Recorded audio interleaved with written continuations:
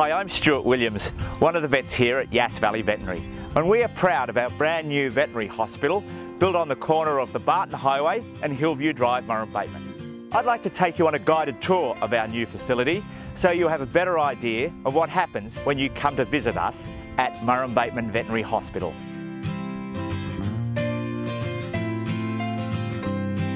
We have lots of car parking spaces here. Our small animal clients can park to the left of the building, while those with horses and large domestic species such as alpacas, sheep, goats or calves in trailers can continue down to the yard behind the large animal shed. So if you have a small animal, why don't you park your car, bring your pet in either on a lead or in a basket, and we'll get the tour started.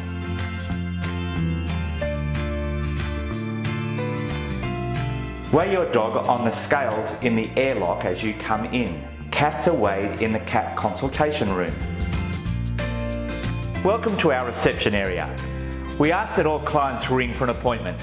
This means that our vets can see you in a timely manner and you're not sitting around waiting for a vet who is otherwise busy in surgery or out on a large animal call. We have a dedicated area for dogs and a dedicated area for cats.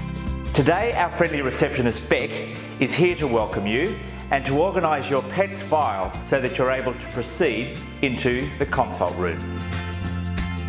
So here we are in one of our 2 dog consulting rooms.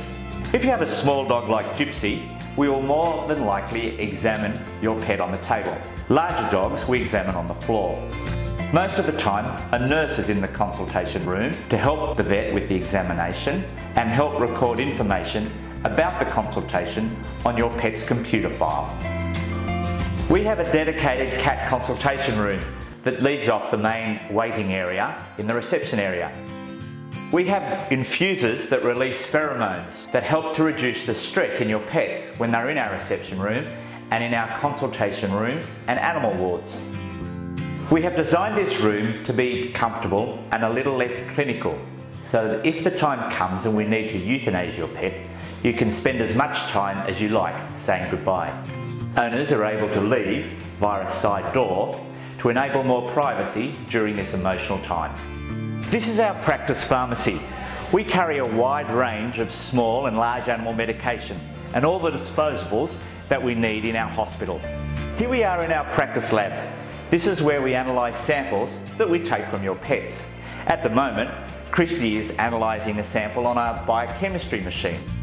We use this machine to check your animal's enzymes, electrolytes, proteins and glucose. We also have a urinalysis machine, a machine for checking clotting times. We use this machine to check if your dog's been bitten by a snake or has been poisoned with rat poisoning.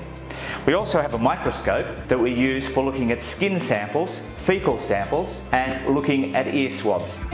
The benefit of having our own lab is that we can get answers on testing we perform, in most cases within half an hour.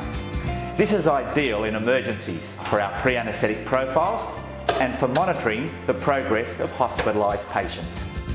There are some samples we need to send away to an external laboratory, with the courier picking up samples every weekday afternoon at 4 p.m. Specialist pathologists are available to discuss more complex cases with us. This is our imaging room. We have a state-of-the-art X-ray machine that processes images in 2.5 seconds and wirelessly displays them on a monitor or laptop.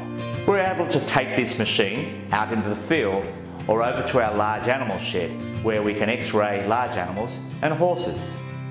This is one of our ultrasound machines that we use to image organs, internal masses, pregnancies in dogs and cats, and also tendons in your pets.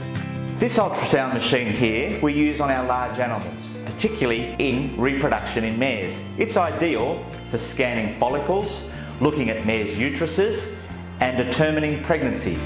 With this introducer, we take it out into the field and we're able to preg test cows and heifers. Welcome to our treatment room. This is the room where we perform most of the procedures on your pets and is the engine room of the practice.